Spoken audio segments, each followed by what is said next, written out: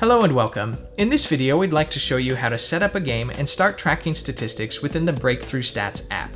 So the first thing I'll do is touch Seasons and Games at the bottom, and then I'll touch this plus sign to create a new game. I'll touch Bulls to select them as the home team, and then I'll touch Lakers to select them as the visitor team. Beneath the teams boxes, we have these player boxes, and I can scroll through, and I can select the players I would like to serve as starters. Touching a player's name selects and deselects that player as a starter. For more information on inputting team and player information, please see our Getting Started video. Once I have the teams and starting players arranged the way I would like, I'll touch Save, and then I'll touch Track Stats. Now we can start inputting data. Before we get too far, go ahead and touch the Help button at the top of the screen for a quick overview of how we track our data in the Breakthrough Stats app.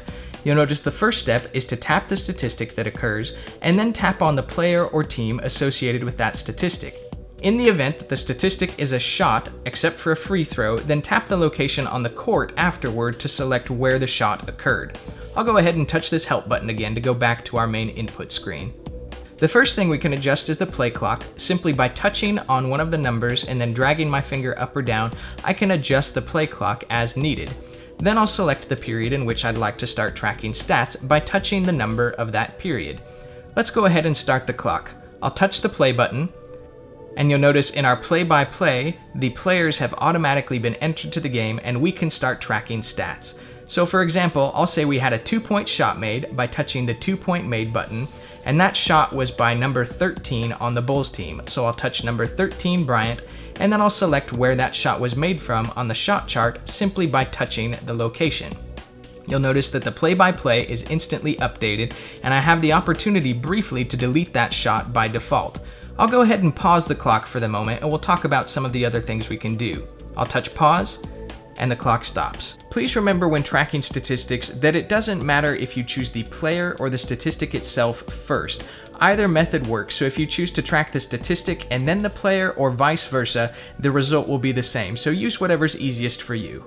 Now we can slide this slider right here up or down to adjust how much of the play-by-play we see, and we can also adjust some other areas of this interface. I can touch this right here to move these buttons up or down and change whether the players or stat inputs themselves are on the top or bottom.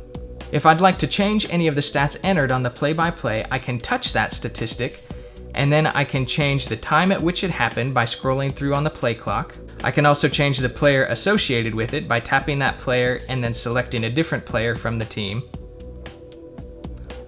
And then if I touch it again, you'll notice I can also change the period, or I can delete that statistic by touching the delete button. If you're looking to delete something quickly on the play-by-play, you can also slide your finger from the right to the left over the stat that you'd like to delete, and this delete button pops up. Simply touch that to delete the statistic, and it's no longer in the records there. Let's go ahead and track a few more stats. I'll touch the play button once more. I'll add a 3-point shot here to number 4 on the Lakers and then select where he made that shot from. And then I'll add a 2-point miss by number 15 on the Bulls, and I'll select over here as where he made that shot. I'll add a free throw made by number 12 on the Bulls. You'll notice that with the free throw, we don't actually have to input where that shot was made. That's taken care of automatically.